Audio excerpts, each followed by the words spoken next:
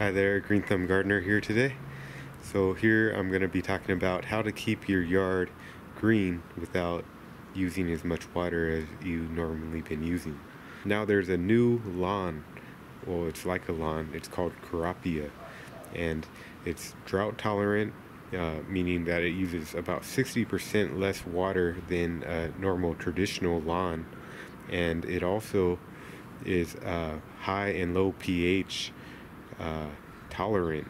So if you have been using a lot of rock, or if your soil is very acid, then it could withstand that.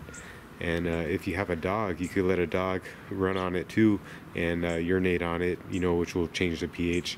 And it also tolerates high salt content, you know, so it also would withstand a dog peeing on it and not turn yellow. And you could also use it in the shade, which is a great thing too.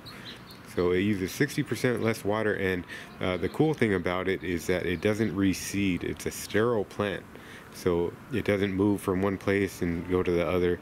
The only way that you could propagate it is vegetatively, so by taking a cutting of it and then rooting that.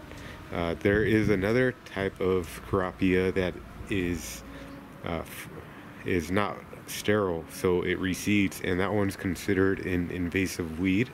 But this one only grows it grows 1 to 3 inches tall. So you just hit it with a weed whacker, or you could mow it even. And I guess these little flowers that the hummingbirds and bees like, and you just have to edge it every once in a while because it tends to creep a little bit like Bermuda grass.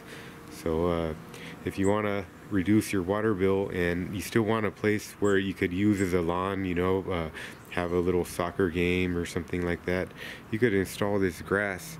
Well, it's not grass, it's called Kurapia, but it'll help you save water and be more green about what you're doing.